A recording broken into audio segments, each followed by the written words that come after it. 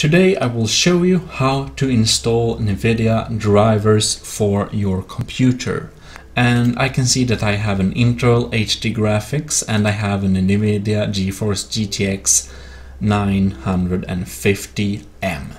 Go to product type and write in the number you found.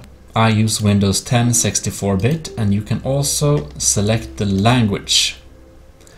And then we click search. It's half a gig, so yeah, just segue that down to your system, run the exe file. This is where it installs.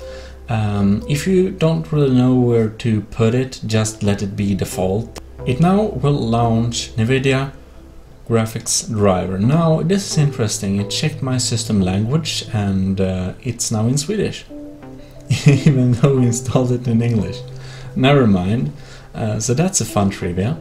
If it says it's not compatible, it means you downloaded the wrong driver.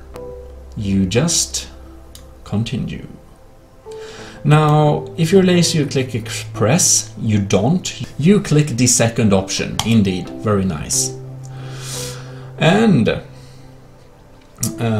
so you can specify something here. Of course, you want the graphics drivers, and you can also install PhysX if you want to, but yeah, we have the same version, so it doesn't really matter. We might install it anyways. Now here comes this little button here. This is clean installation. If you have had problems with your Nvidia earlier installation, if it didn't work, if you had some weird settings, if it just messed up, if you want to make a clean installation, it will wipe your previous Nvidia settings and perform a clean and nice install and nice stuff. Yeah, I happen to like my settings, and you can check the tech tutorials if you want to learn to set some dope settings, so I won't check this. But if I would have some problems, I definitely check it, alright? But I really don't, I just want to update my drivers. Have problems? Check it. You just want to update them? Just don't click it. If you don't have any special settings you made, you might perform a clean install anyway. Alright, and we waited for the very interesting progress bar.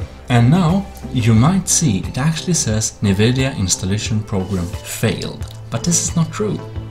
Because as I told you before, this little program that basically updates stuff automatically and uses Shadowplay and stuff like this wasn't installed because it couldn't be updated because I don't have it. And you know what? You don't need it. So if you see here, Nvidia Update Core failed. That's fine. Graphics driver installed. This one is, you know. And the PhysX, it says a newer or same version already exists. So, you know, I already knew that, and it checked and it was the same, so it was fine.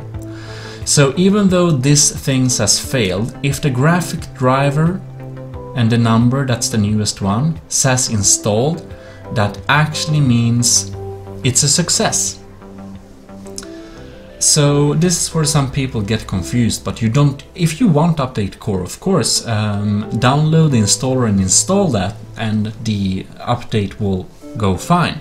But when you're doing a manual driver install like this, you don't need it, and even though it says failed, if this says installed, it's all fine. Alright, so we restarted the computer to check if we got the new drivers installed. You might not actually need to restart the computer, but it's recommended, and yeah, it's a good way to do, and then you'll know it's properly installed and stuff. So we can just click and look at properties, and we can see the driver, and the 39811 was the one we installed. You can see this on the last numbers here. So the install was successful, and I actually peeked a little bit before I restarted the computer and it was the same number, so I suppose it works. But anyways, you can also right click and you can click up Nvidia control panel, and there are some cool settings and stuff you can change here. So yeah, check the description for some nice other videos about stuff you can change here. Other than that, Please subscribe for future videos and consider supporting this channel on Patreon. Otherwise, I'll see you in the next video. This is Jim Edison, Total Nerdy Channel, signing out. Have fun gaming. Bye bye.